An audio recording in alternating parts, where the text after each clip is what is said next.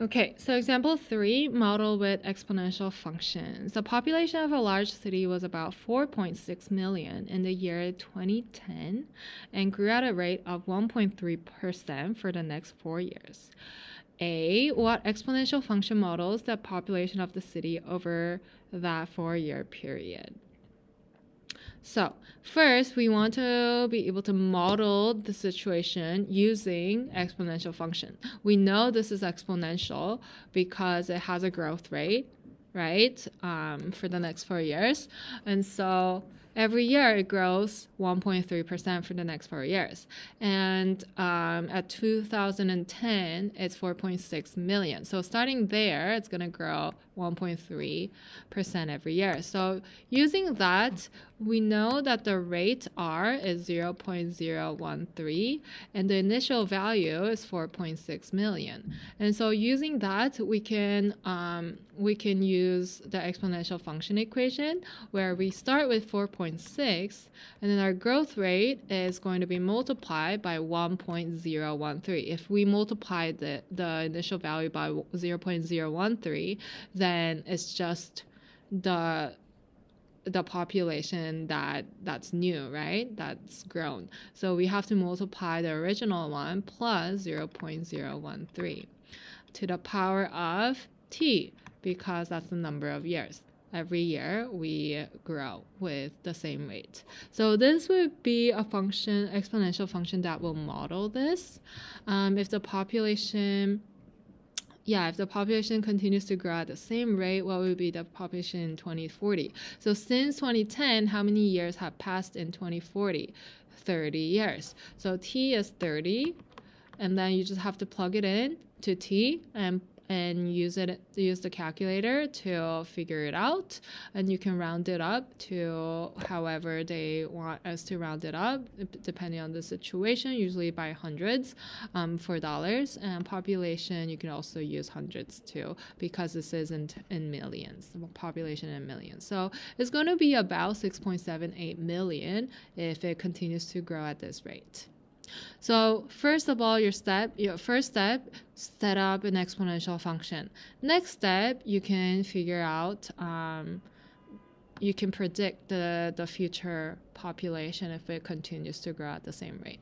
So let's look at try number 3. A factory purchased a 3D printer in 2010. The value of the printer is modeled by the function f of x equals 30 times 0.93 to the power of x, where x is the number of years since 2010. So part 1, part A, what is the value of the printer after 10 years? B, does the printer lose more of its value in the first 10 years or in the second 10 years after it was purchased? So first step, always to set up an equation, and then you can use the function to answer these questions. Pause the video and come back when you're ready for answers.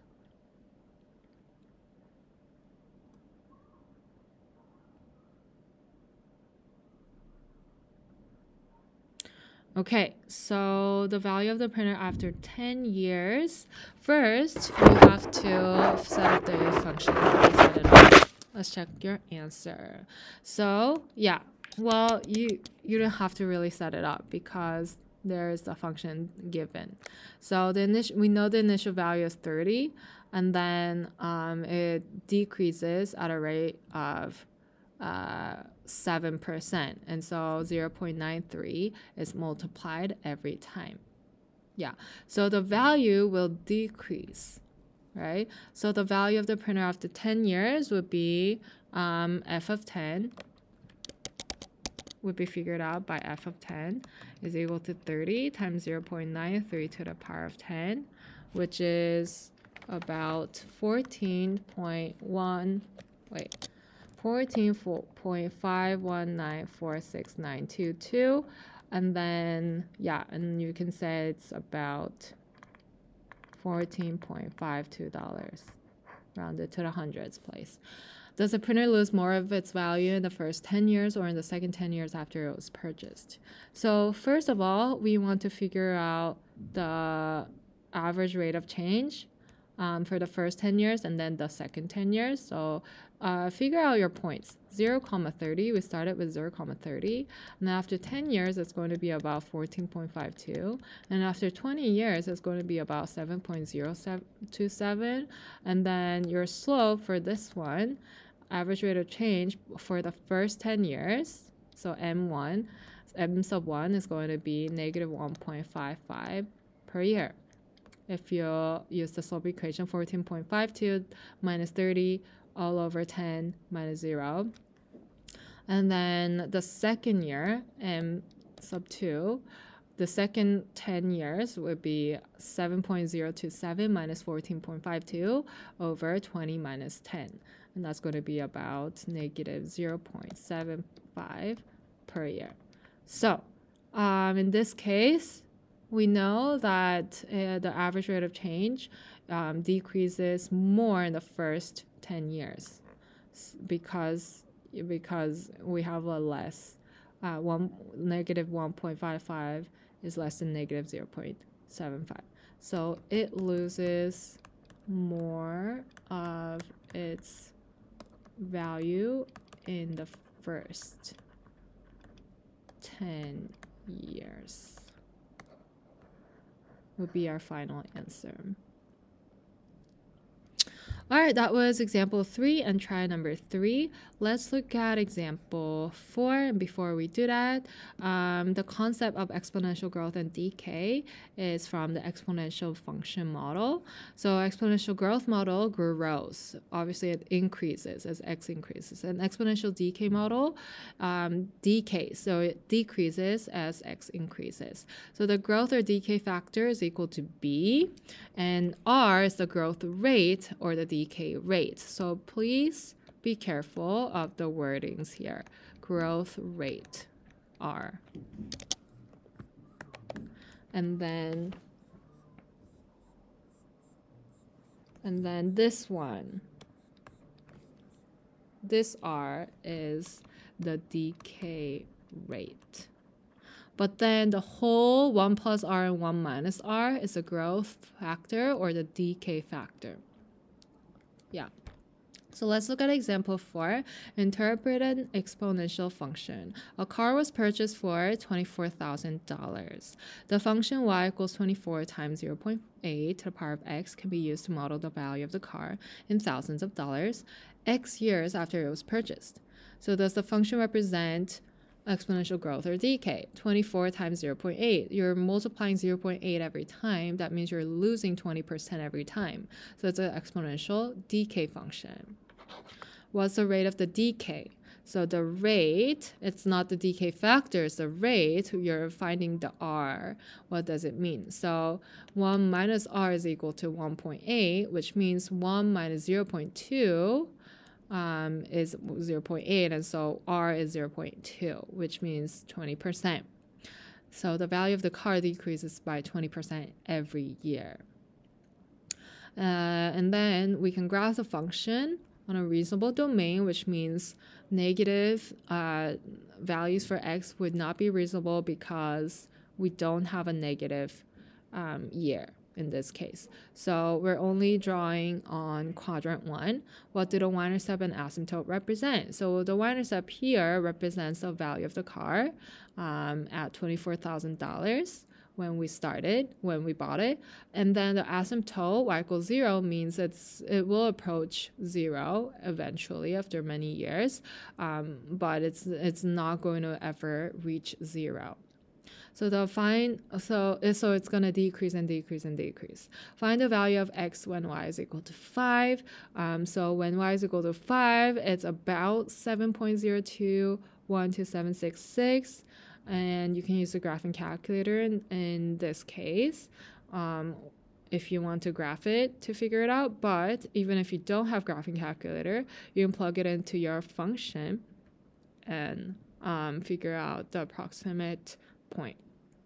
So it's going to be about 7,5. This means the value of the car will be about 5,000 after 7 years.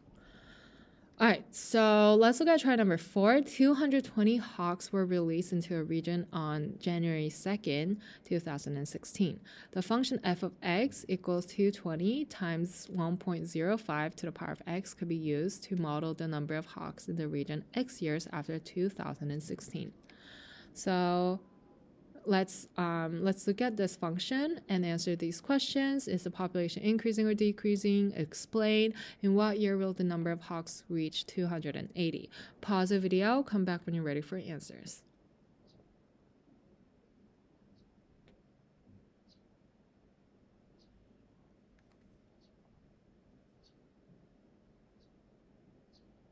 Okay, are you ready? Yeah, so the function is already given. Looking at that, we know that it started with 220, which is initial value, and then 1.05 is the growth factor. That gives us the rate of 5%, right? 1 is 100%, and so your rate is going to be 0.05 or 5%. So is the population increasing or decreasing? It's increasing because your growth factor is your base is greater than 1, right? And then in order to figure out the number of hawks, we have to plug it in, but let's first explain part A. It is increasing because the base is greater than 1, so the function is a growth function, and it increases as x increases.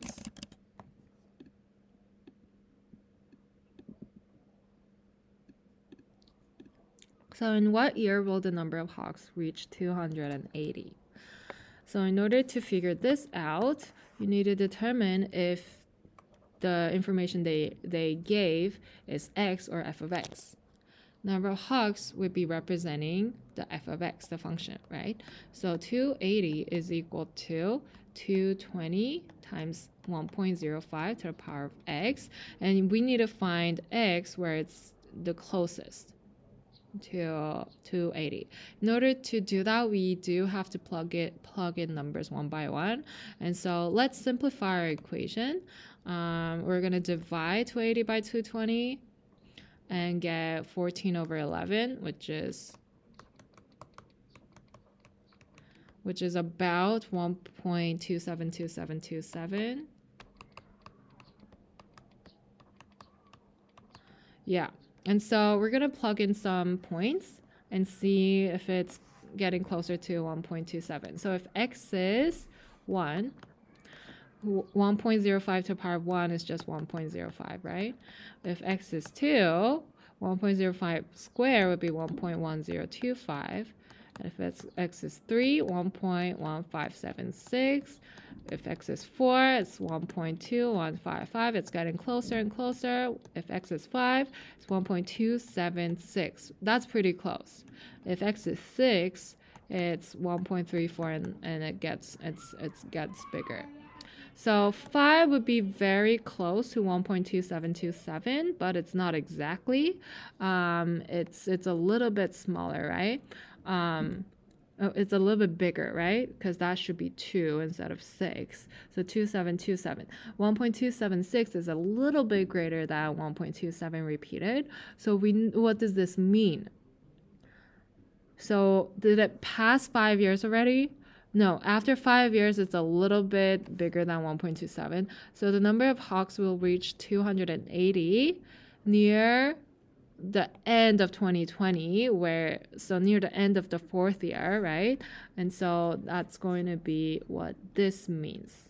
Almost year 5, but not quite. So after 4 years, definitely, but when it's almost after 5 years, it's not going to be after 5 years, but when it's almost, so it's almost at the end of the 4th year, right? So after, since 2016, 4 years would be 2020. So at the end of 2020, the number of hawks will reach 280. So So let's write that down. The number of hogs will reach 280 near the end of 2020. There we go. Okay, let's look at example 5. This is the last example for this lesson. Compare two exponential functions. A museum purchased a painting and a sculpture in the same year. Their changing values are modeled as shown. Find the average rate of change of the value of each artwork over the 5-year period. Which artwork's value is increasing more quickly? So the sculpture's value is increasing like this, and the painting value is increasing like this. Sculpture started with $50,000, and then it increases by 7.5% each year, right? And then painting started with 40, and then we don't know the base yet, but we can figure it out using these points. So we already have the equation for sculpture value, so we know that it's going to increase by 7.5% each year. But painting, we can we can figure out base using the exponential function formula, where f of x is equal to ab to the power of x, and then you can plug this in. You know a is 40, so 40, so because when x is 0, base is just this, b to the power of x is 1, so that has to be 40. So a is 40, but look, and using the other point, 64.4 has to be 40 times base to the power of 5. And so using that, we can figure out 64.4 over 40, 5th root of that would be base, right? Yeah. So then, using the calculator, you can figure out the base. But looking at the average rate of change, you could also answer this question. But if we want to use this in the future, where we want to answer more questions related to this problem, we would like to figure the base out, right? So the base is going to be about 1.099930324. And so the equation gives you that the painting is going to increase at a rate of 9.99% every year, which is greater than sculpture. Yeah. So just by looking at the 5-year period, we need to figure out the points for 0 and 5, right? When x is 0 and 5. So you can use the slope equation to figure out the average rate of change over the 5-year period. And then during the 5-year period, we already see that the painting value increases a little bit more than the sculpture value over the first 5-year period, right? So let's look at try number 5. Example 5, will the value of the painting ever surpass the value of the sculpture according to the models explained? So the painting started with a lower value, but it does increase at a greater rate, right? So it increases a lot faster than sculpture does. So we know it has to surpass the value of the sculpture at some point. So yes. Yeah, and we don't have to figure out exactly when, because that's not our question. We have to answer what they asked us, right? So the function for sculpture is 50. It started with 50 times 1.075 to the power of x. And then we could write the function of painting as g of x, which is 40 times 1.0999 to the power of x, which obviously has a bigger rate, right? So yes, the value of the painting is increasing at a greater average rate than the value of the sculpture. So the painting will eventually be more valuable.